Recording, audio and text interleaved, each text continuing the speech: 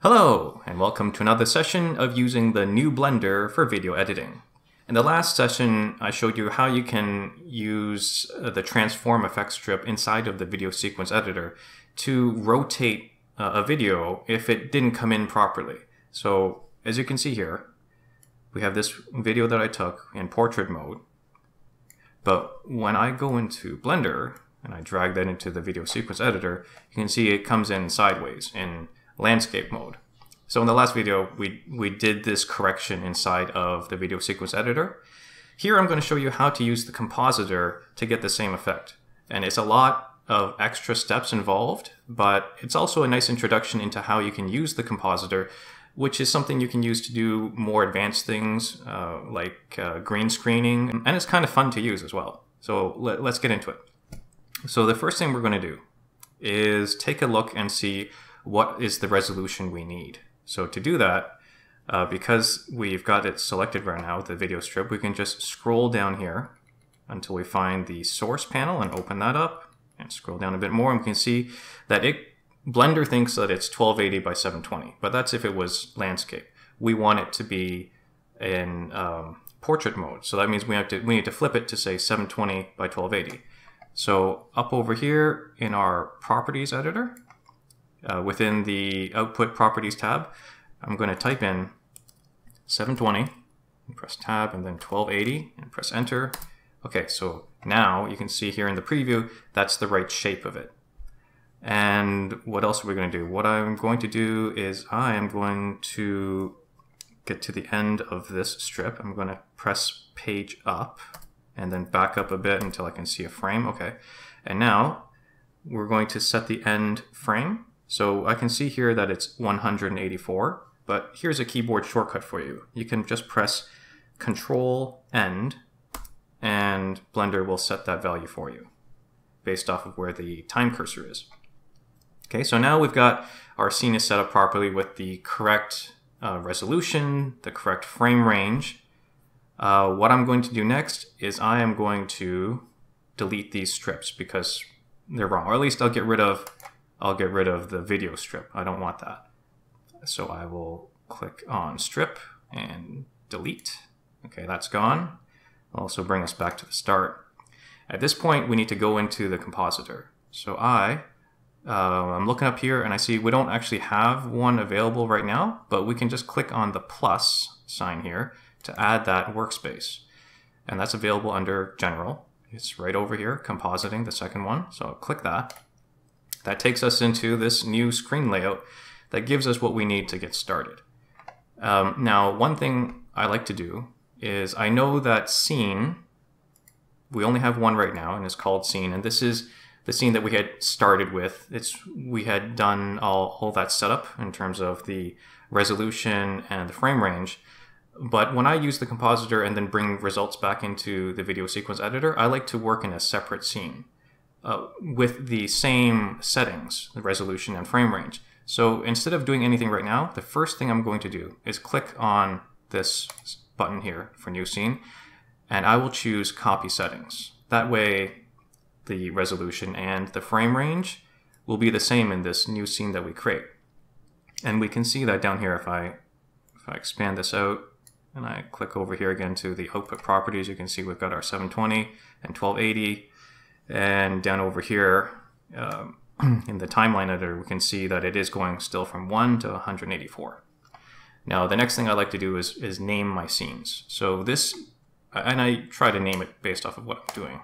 So here, what we're doing is we're doing an import within the compositor. So I'm just typing that in there. Okay, there we go. With that set, we can start working. And pretty much all of our work is going to be in this editor here, which is the compositor. You can see it's you hover over this icon and it says that right there. First thing we need to do is click on this checkbox for use nodes. And then two things come up. So we can scroll in so we can see it better. You see that we have render layers and composite.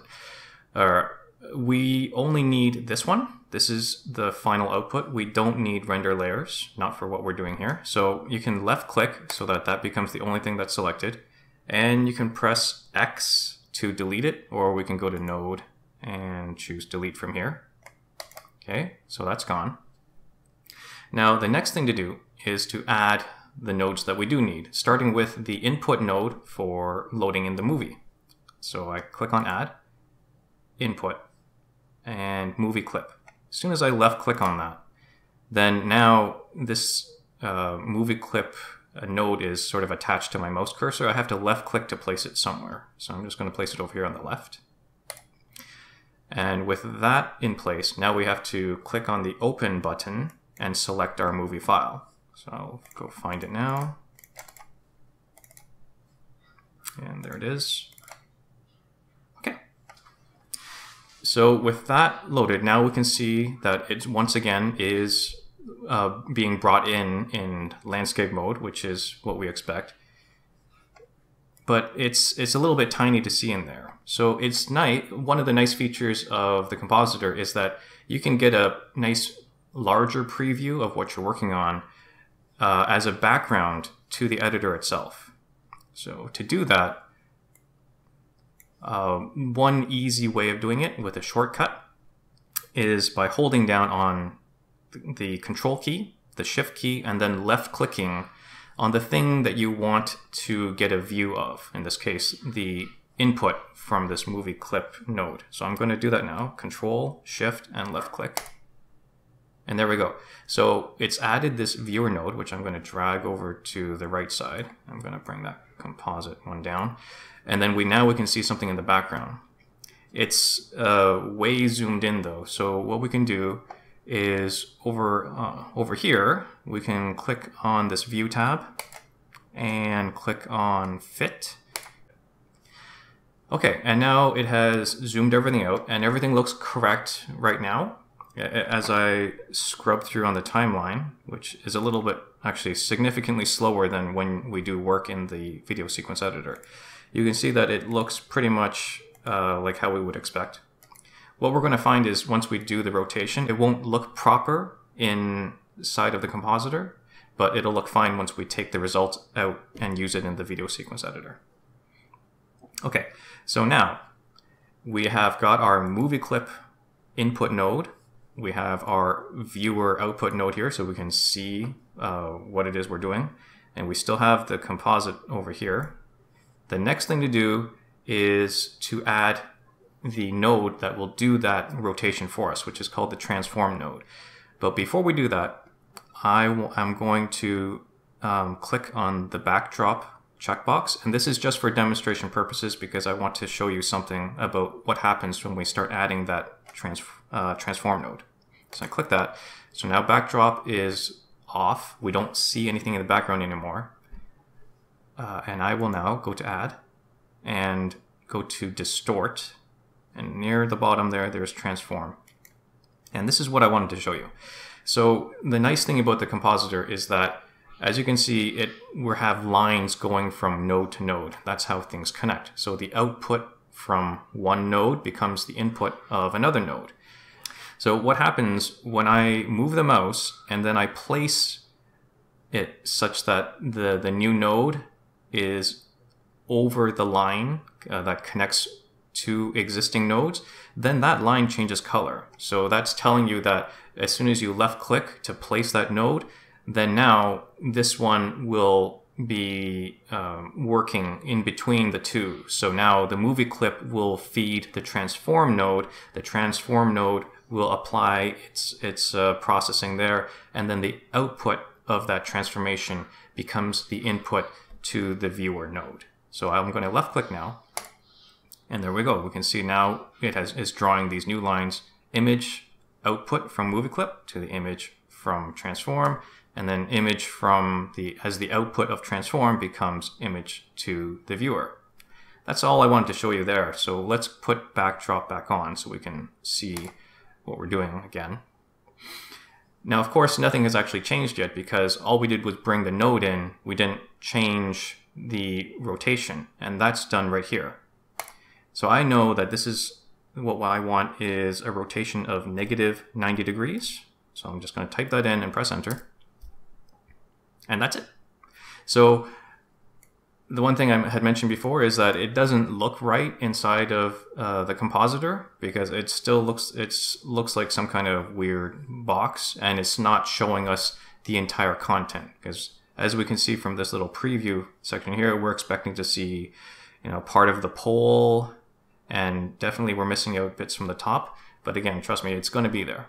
The last thing we need to do before we go back into the video sequence editor is to draw a line from the transform node to the composite node. So I'm just going to do that now. Just left click, click and drag, join the line. There it is. That's it. So the bare minimum of what we need in the Compositor is the input, which we get from the movie clip node, that transformation, which is the transform node with a simple adjustment to the angle, and then feed that to composite. This viewer node is optional, but it's always handy to have.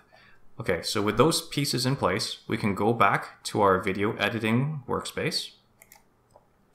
And at this point, and I noticed, okay, I'm still within that same scene that we created specifically for doing the import. I'm going to click here and go back to the original scene. And there we have our audio strip.